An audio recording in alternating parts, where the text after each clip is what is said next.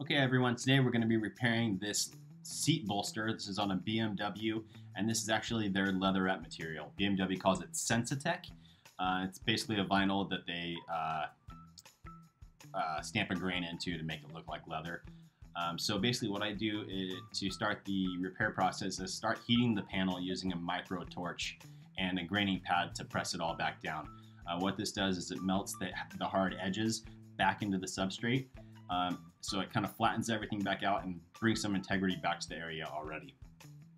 After that, I'm going to go ahead and clean the area using our Tri-Clean cleaner on a scuff pad and just start rubbing it all in there to pull out any dirt or anything else that's going to affect the repair.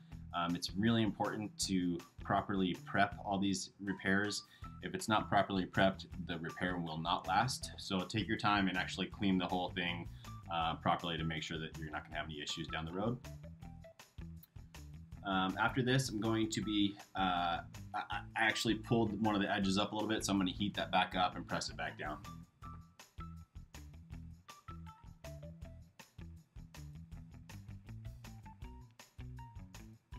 So again, I'm using a grain pad here, but if you don't have one, it's not a big deal. You actually just want that whole area to be nice and flat and pushed back down. So if you just have like a rubber or spatula or a spreading, like a putty knife, that'll work as well. So, okay, after that, I'm gonna go ahead and use our repair compound. This compound is great. It works on both leathers and vinyls. And I'm just gonna go ahead and fill in that crack and then give a nice light coat all around it. Just kind of smooth out the repair compound over the damaged area. And it is actually a heat cure compound. So I'm applying some heat using my micro torch to cure it out. It'll harden up, and then I use my graining pad to press in a grain. And I do this just to achieve the best final product that I can get. It's just allowing me to match the grain throughout the entire process. And I'm going to continue to add in light coats of compound, building up that area, heat curing it, and pressing in the grain.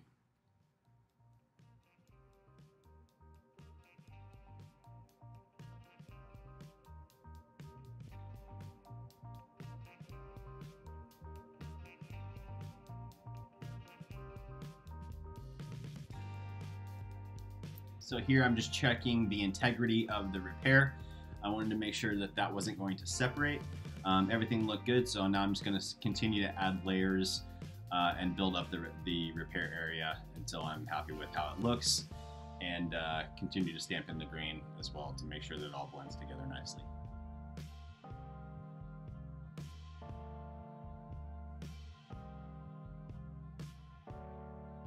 You can see right there how the compound actually kind of turned color. That's how you can tell that it's flashing and curing out. So always keep an eye open for that. You'll see the shininess kind of change. It'll go dull and then it'll flash back to shiny again. Now I'm just using a little, again, some of our Tri-Clean prep cleaner and just wiping down the area.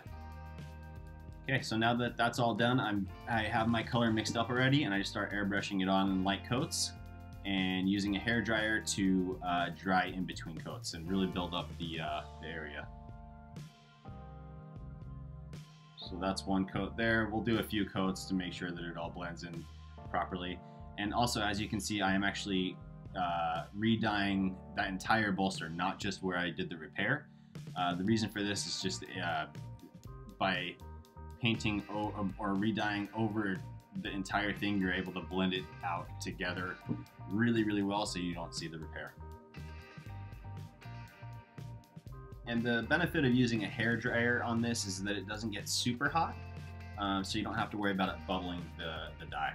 So that's it, guys. You can see the before and after there. Make sure you like and subscribe, and we'll have more content coming your way soon. Thanks, guys. Have a good one.